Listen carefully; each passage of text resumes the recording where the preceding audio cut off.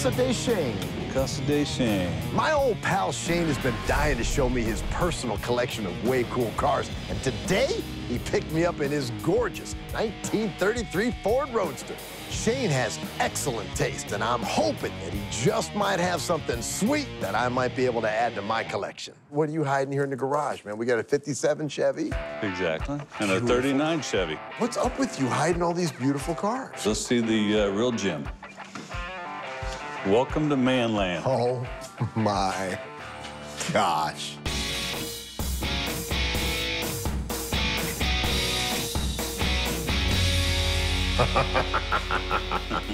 Dude, right? This is sick. 32 Ford, 3-window. Obviously very chopped top coupe, channeled. Channeled over the frame, chopped. Yep.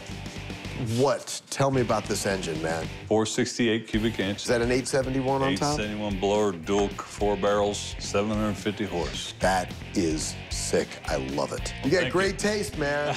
You got great taste. Oh my gosh, man.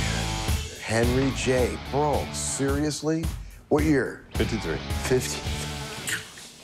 Introduced in 1950, the Henry J stands out as a classic car, but it was originally built to be affordable to the average American.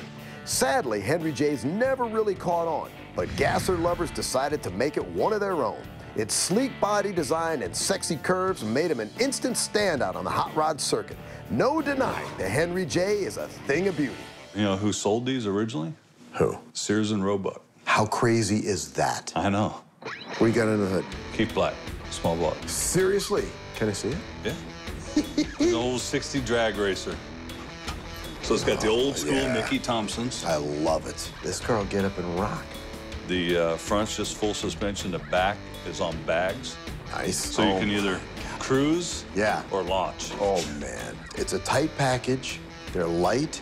It's a short wheelbase. I mean, this is a little hot rodder's dream right here.